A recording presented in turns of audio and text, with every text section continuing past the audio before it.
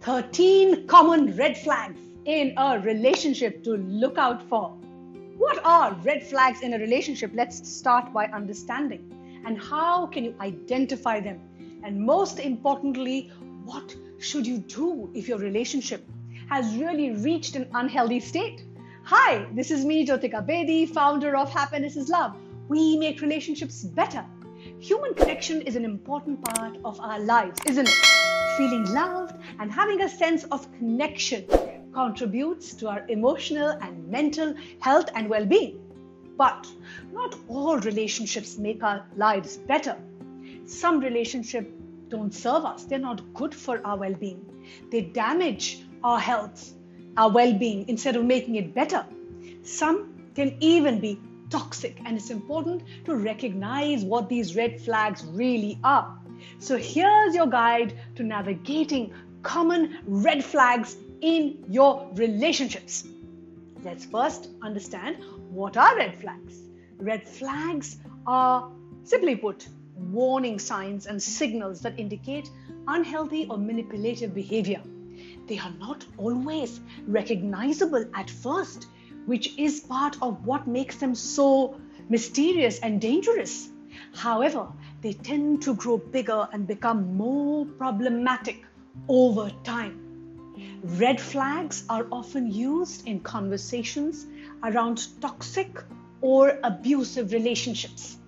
Toxicity can present itself in any close relationship: friends, colleagues, family members, or even partners. Red flags can be even signs of narcissism, aggression, victimization, or even abusive behavior. By becoming aware of some common red flags, you can then avoid getting too involved in a toxic relationship.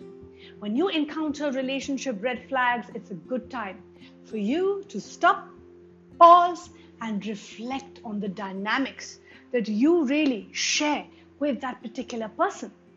Often toxic behavior is subtle. It creeps up on us, especially in moments of weakness. And if we cannot fight against it, it can take over our lives, our health, our well-being. This can also lead to both ourselves and those around us getting wounded, getting hurt and damaged. Cultivating self-awareness around red flags and toxic behaviors can help us manage them and avoid them altogether. So what are the 13 red flags in a relationship for you to look out for? Knowing how to identify red flags is the key. Till the time I don't know the signs, how will I know what to do? So before you can address red flags, you need to first understand what they look like and why it is so damaging, why it is so dangerous. Unfortunately, some people start to accept red flags just as a part of the package rather than warning, ding, signals. They then become vulnerable to emotional, psychological, and sometimes even physical harm. So let's look at these 13 common red flags in men, women, non-binary individuals that can arise in any relationship. By learning what they look like, feel like, and why they are harmful, you can put an end to this toxicity before too much damage is done. Number 1, overly controlling behavior. Overly controlling behavior is a common red flag in our relationships.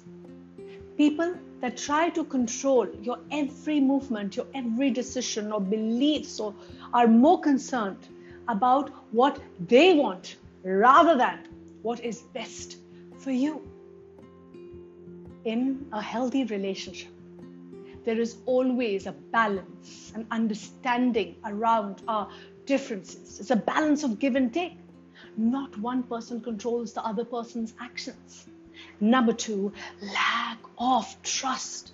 Trust is an important foundation in any healthy relationship.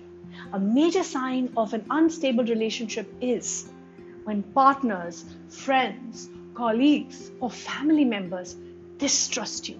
Of course, We all have doubts sometimes, including me. I've been married for 21 years.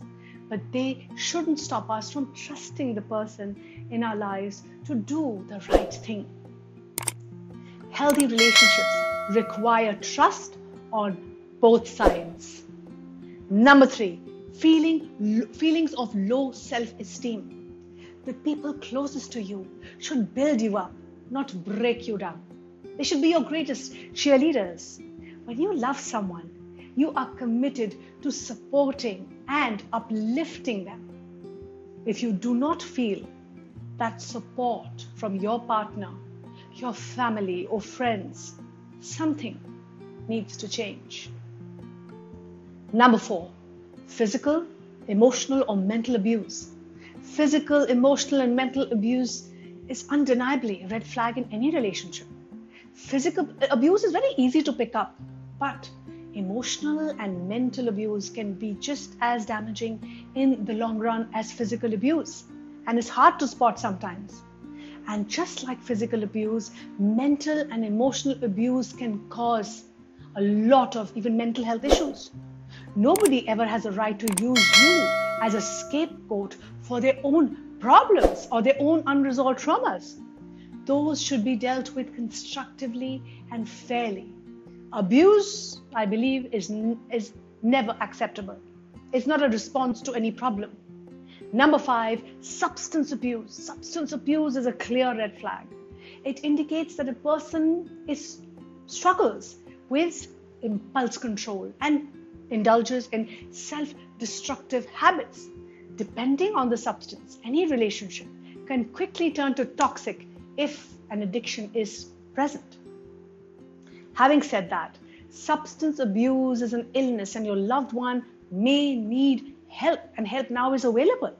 If you or someone you know in your life is currently struggling, reach out to substance abuse and mental health services for help, because help is available. All you need to do is just reach out. Number 6, narcissism. Narcissistic personality disorder is a mental condition that indicates self-obsession and misplaced sense of importance. We're using this word very liberally, but it comes across as delusions. And although it may even be clinical, that's why the right diagnosis is important. These people are breaking away from their reality and might feel that, narcissistic people really believe that the whole world really revolves around them. And if this is a clinical issue, then you need help. And if anybody threatens this belief, turmoil and chaos tends to follow, because narcissistic people don't have empathy or the ability to understand their own problem. Being emotionally involved with a narcissistic, ego-driven person can be exhausting and traumatizing, especially if it's clinical. Their needs will always be considered to be more important than yours. So what do you need to do? You need to seek help. Number 7, anger management issues. If someone you are close to has an anger management issue, you might feel alone, hopeless, threatened, or even unsafe during a conflict. Lack of emotional regulation is a definite red flag in any relationship, because it can be very traumatizing for you. We all need to feel comfortable enough with our partners or friends to tackle difficult subjects without fearing our own safety. Anyone, man or women, irrespective of gender, who uses anger as an intimidation tactic is displaying toxic behavior. Number 8, codependency. Codependency always presents itself as a toxic trait. Codependent relationship can be a passive pattern that causes issues such as emotional exhaustion and increased mental load. Codependency or relationship addiction happens when two people rely rarely on each other exclusively for emotional, psychological, and even physical support. This alienates them from the other and in the relationship and stunts personal growth and self-development. Number 9, inability to resolve conflict in a healthy way. People that avoid conflict might think that they are protecting the relationship from getting ruined. But in the end, it only results in long-winded passive aggression, which again is unhealthy. And as uncomfortable it can be, embracing constructive conflict is a crucial element of all relationships, and it's a skill that can be learned. Healthy conflict resolution techniques are there. We have made many videos around it so that you can learn how to resolve your conflict in a healthy way without leading to resentment and wasted energy. Number 10, constant jealousy. It is natural to feel jealous when your partner or your friend is spending a lot of time with others. It's normal. However, that is not an excuse to let it cloud your judgment or for you to act passive-aggressive, withdrawn, or sarcastic. Someone who's constantly jealous of your connection with others cares more about what they want rather than your happiness. This is a fact. Number 11, gaslighting. Gaslighting is a common manipulation tactic, and we made a whole video around it, and is a big red flag in any relationship. It is an insidious form of emotional abuse in which the manipulator will make you question your own sanity or your own judgments. Victims of gaslighting are made to feel guilty regardless of whether or not they did anything wrong. Gaslighting is a clear red flag in any relationship, and we made a whole video around it. Please go check out on our Happiness is Love channel on YouTube. Number 12, lack of emotional intelligence. Emotional intelligence is the ability to perceive and manage our emotions in a healthy way. People with low levels of emotional intelligence are unable to sometimes pick up on their own feelings and find it difficult to empathize with others. What does this do? This often results in unnecessary conflict or forms of manipulation which only hurts the relationship. 13, negatively affecting your relationship with family and friends. For many of us, our family and friends provide an important sense of belonging and an important sense of community.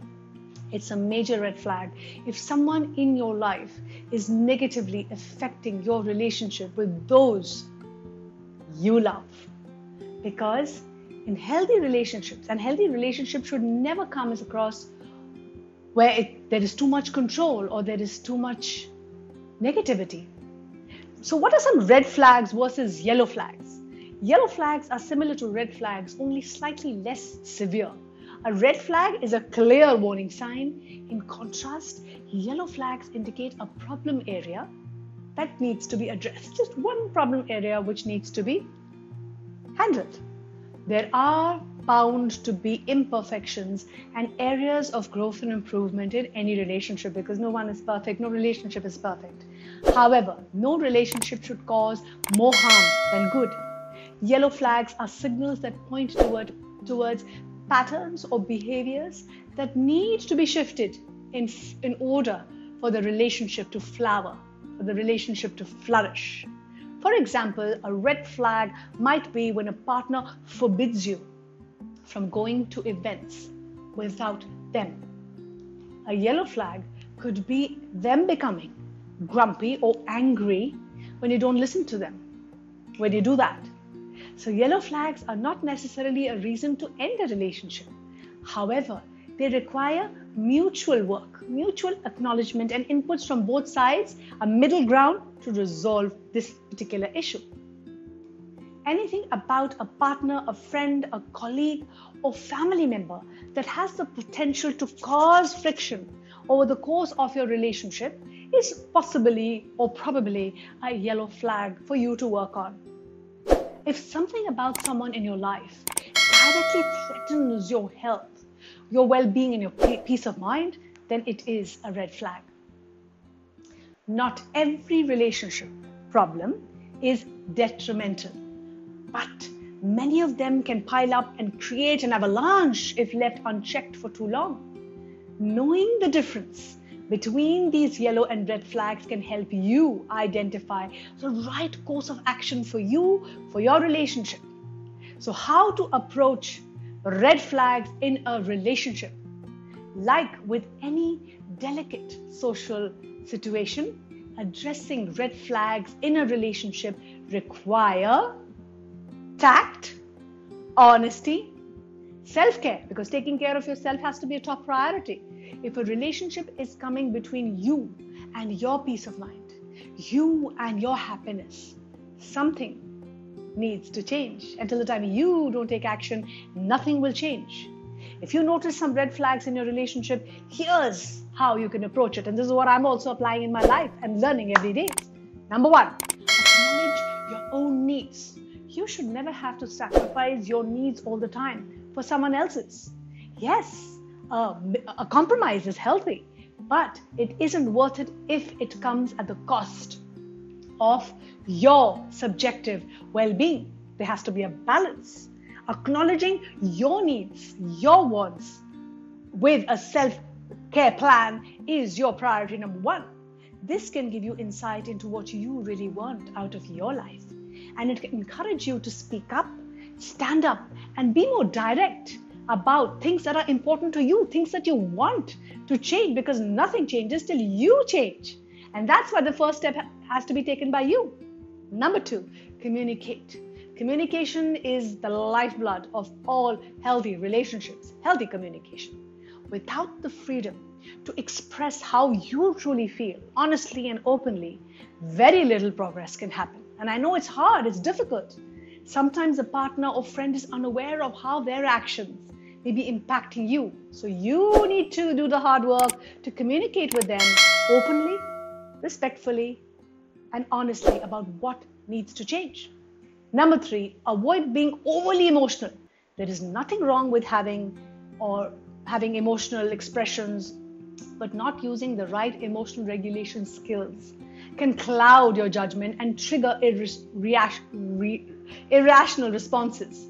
When tackling a difficult subject within your relationship, maintaining a calm mentality can help you reach a solution more effectively and kindly as possible. So try to balance your logic with your emotions. It's okay to cry, but seek professional help as well if you struggle with being too overly emotional. There is so much help available, and you can seek external support. There are enough clinical psychologists and social workers out there to help people who are going through a difficult time or a part of a difficult phase in their life to get the right support and guidance. If you are dealing with an issue within your relationship and you're currently feeling under-equipped to handle it, seeking professional help can make a tremendous difference. As a counseling psychologist, I can assure you. Number five, be honest with yourself. Managing a series of red flags with your friend, your partner, or a colleague is going to be much more challenging if you're not honest with yourself, if you're not honest about the situation. Because conflict resolution is always easier if everyone involved is open and honest about how they truly feel. Be honest first with yourself and don't shy away from the truth. And I know it's scary, but still, this is the greatest gift you'll give yourself. Number six, set healthy boundaries. Setting boundaries is one of the most important parts of healthy human connection. Regardless of whether it is, again, a friend, a parent, a partner, any family member, significant other, or a colleague. Again, we are not taught how to set healthy boundaries. We made a whole series on setting healthy boundaries because we all need to learn how to protect ourselves and keep our relationships as sustainable as possible. And you have to do that work. You can clearly state your needs. You can clearly learn to set healthy boundaries and let your loved ones know in an honest and respectful manner. Let me give you an example. If your colleague is demanding, don't be afraid to put down your foot and ask for some personal space. And we can help you with the script as to how to address this with your colleague. Number seven, reconnect with friends or family. Whether it is a friendship, a work relationship, a romantic one, negative relationships can be very, very isolating and detrimental for our well-being. The more isolated you are, the harder it is to have perspective on yourself or to see alternatives to handle your crises or difficulties. Although a bad relationship can strain your other relationships, however, spending time with people who have known you for a long time, who believe in you, even if that's one person, it'll help you reconnect with yourself and your core values. So if you're going through a difficult phase, seek out people whom you respect, who you look up to, you trust, even if you've been out of touch for them. Do this. Let them know that you miss and value their friendship, and maybe by talking to them, you will get another perspective. You will feel better about the situation. Spending time with others can help you feel accepted and supported and remind you of your strength. Number 8, know when to leave. Not all relationships are meant to last forever.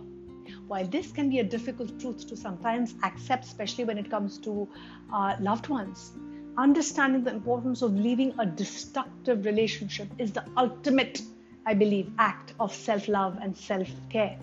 You can't reach your full potential if you're stuck in a relationship that is constantly draining your energy, is depleting you, and prevents you from your growth, from your development, from you doing your best, or you finding joy. Have the courage to cut ties with toxic individuals and focus instead on repairing your relationship first with yourself. You can try grey rocking for a short period or specific instances, but this technique is not a long-term situation. This can be more difficult even in work relationships, I have noticed. And I've gone through many experiences where I've cut off with few people. But it's still possible. I'm here to tell you to set those healthy boundaries and even reach out to, let's say, your HR for help. Because there are red flags even at the workplace, and red flags in a relationship, whether at home or at work, need to be addressed, and you have to do that work. It doesn't matter if it's a romantic relationship or a new relationship with, let's say, a colleague. Knowing how to identify red flags, now that you know, is important. So I need you to be mindful. Do you see any red flags in your current relationships? Do tell us in comments below how you plan to fix this, because we believe in you and we are rooting for you and we are here for you. Also, which techniques you found most useful. Until then, keep smiling, keep shining, keep inspiring. Stay tuned for more.